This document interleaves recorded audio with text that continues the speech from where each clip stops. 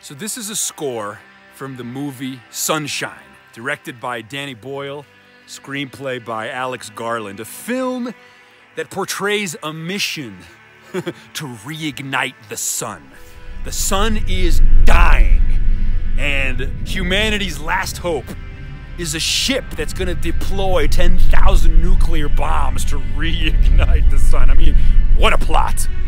And the music, the score, perhaps more than anything else, is the soul of the film, for it manages to render an ineffable feeling, which is to come face to face with God Himself, right? All the human stories, all the religious myths, all the origin tales of the Son of God, so to speak, well, referred to the sun. In ancient pagan religions, the sun was God.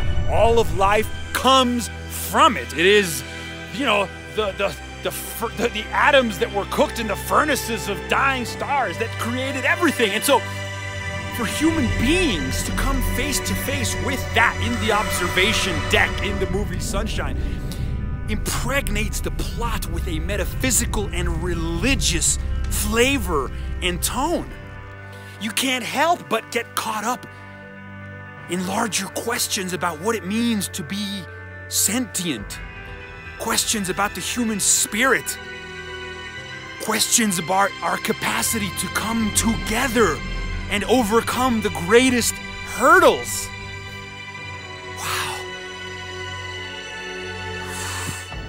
Only dream I ever have is the surface of the sun, says one of the characters, as the incandescent light bulb of creation burns itself in their retina. Oh my God.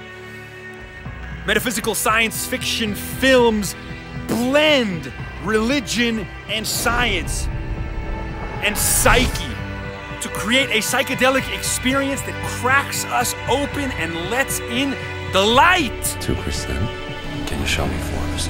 And the divine dream weavers that make these films, that compose these scores, that direct these screenplays.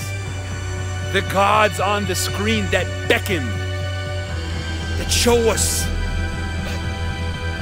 what might be. We know what we are, said Shakespeare. We know not who we might be.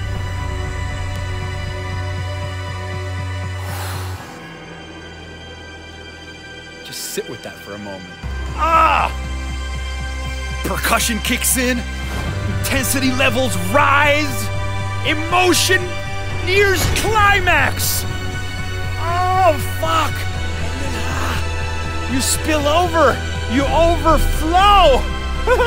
You mindgasm. You went to God just to see, and you were looking at me.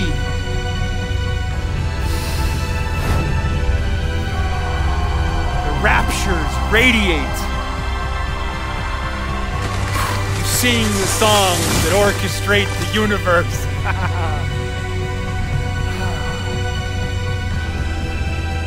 One final gasp.